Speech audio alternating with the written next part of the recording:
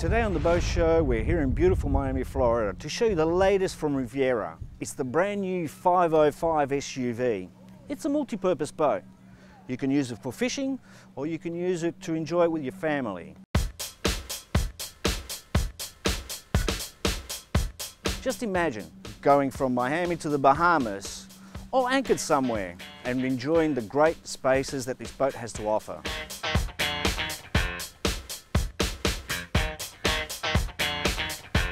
Now, starting from the back of this brand new SUV, we have dropping gates, so the swim platform can be used as a casting deck. Now, depending on what you use this boat for, the swim platform can be lowered into the water to launch or retrieve a small tender.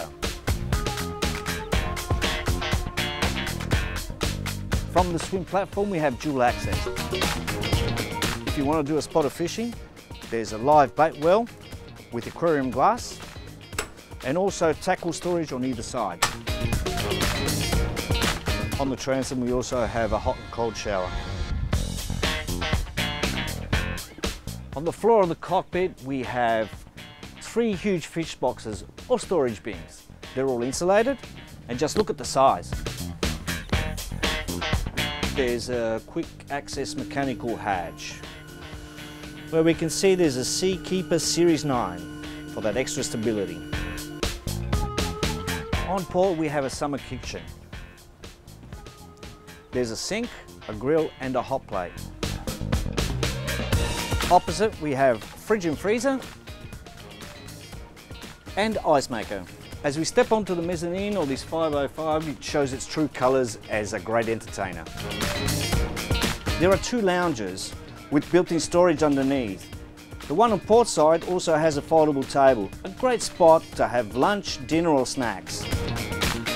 Now the mezzanine area can be closed off with clear covers, and opening up door and window we can have a flow of air conditioning through to cool the atmosphere down. Access into the engine room is through a hatch in the mezzanine. Now on this Riviera 505 SUV, the standard engine setup is a Volvo Penta D8 IPS 800 with 600 HP and 441 kilowatts. But on this model here we have the upgrades, and they're the D11 IPS 950 with 725 HP. Now the engine room is very clean and very efficient. Very easy to do any maintenance on the motors, and everything is well labelled. Access into the saloon is through a stainless steel sliding door, and if we open up this window, it'll transform it all into one ambience. As soon as we step into the saloon onto port, we have the galley. It's fully equipped, solid surface, sink, 2-burner cooktop, fridge and freezer drawer style. There's also a conventional microwave oven, and just to add,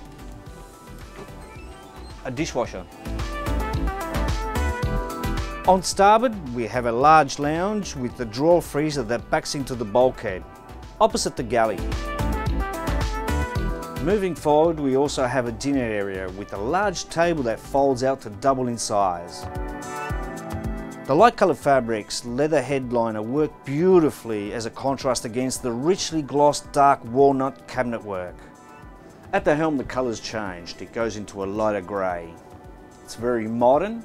We have 2 17-inch screens on the dash, joystick control, Seakeeper, 2 ducts for the air conditioning, and controls and switching are just right here. And the seats for captain and companion are Recaro. Plenty of natural light coming through the big windows on all sides, even from the roof.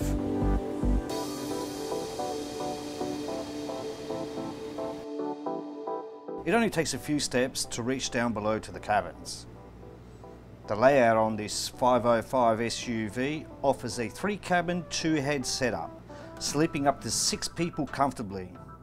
A VIP cabin with a double bed is located forward. Plenty of storage space, hanging wardrobes and under bed drawers. Natural light and fresh air from 2 hatches above. On starboard, there's a second cabin with 2 bunk beds, Lots of room to move around. Forward of the cabin we have a shared head with a separate shower stand and private access from the VIP. The master suite's a mid-shed. It's amazing the way the Riviera design team have used the internal space. There's a walking hanging robe, a full beam cabin with a chase lounge on one side, and on the other side there's a set of drawers. Once again, the deep windows allow natural light to flow through all three cabins. For air conditioning, there's 66,000 BTUs. Each area can be controlled independently. Moving forward is quite easy and safe. There is a strong bow rail all the way. There's storage on port and on starboard, and right in the middle there's a sunbed.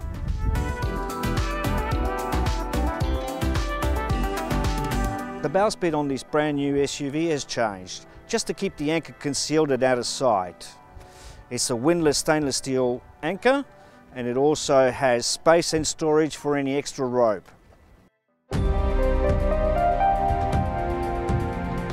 Now we just got safely out of port, and I just can't overstress how easy this boat is to manoeuvre.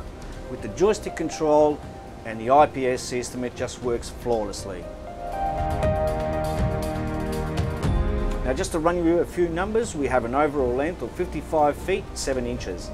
The beam is 16 feet 3 inches. We have a draft of 4 feet 5 inches, and the weight is 54,000 pounds. Fuel on board, it will carry 872 gallons, and fresh water, it's 122 gallons. Now this boat is capable of reaching a top speed of 34 knots, and it will cruise on 28.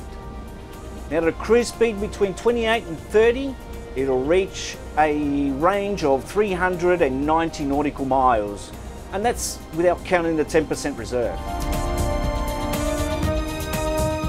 Now being this hull number 1, we have the upgrade on the engines, and that automatically comes with auto trim and DPS. Now we can put these handles down and start picking up on some speed. Now just like all pod drives, as soon as you put the handles down, the nose will come up, but here we have the auto trim, so it won't take long before it starts leveling itself out. A very quiet and a very smooth ride. Now we're going to put the handles down all the way. And wow, she doesn't take long at all to pick up speed. We're already doing 28, 30. We've reached our top speed of 35 knots. How good is that? Didn't take long at all.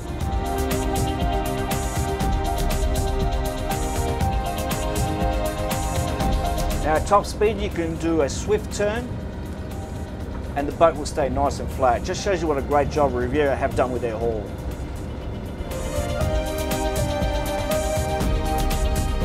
Now we just finished our test on this brand new Riviera, and what a ride. Very comfortable, easy to operate, great for the family and great for fishing. Until next time, see ya.